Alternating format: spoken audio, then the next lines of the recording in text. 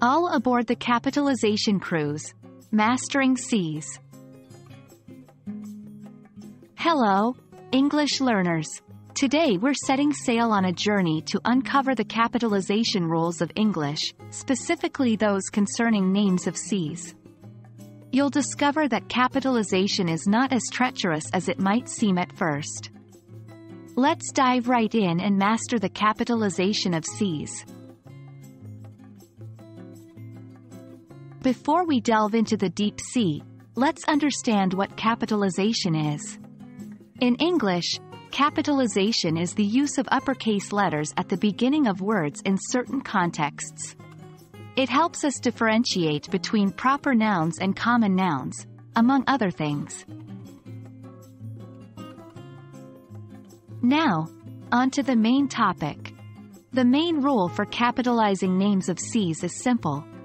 Always capitalize the first letter of each word. That's it. For instance, it's the Atlantic Ocean, not Atlantic Ocean. Similarly, we say Black Sea, not Black Sea.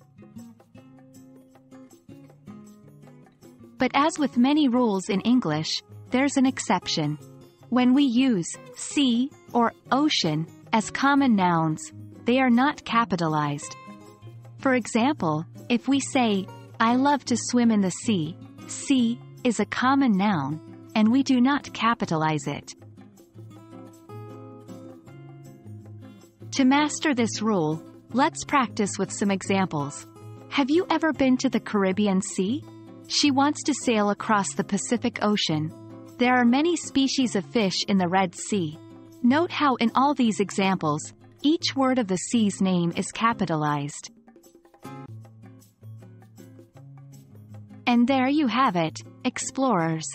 The rules of capitalizing the names of seas are quite straightforward, but like any other language rule, it takes a bit of practice. Keep your eyes open for these rules when you read and listen to English, and remember, when in doubt, always capitalize the names of seas.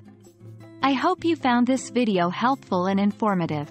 Until next time, keep learning, and happy sailing.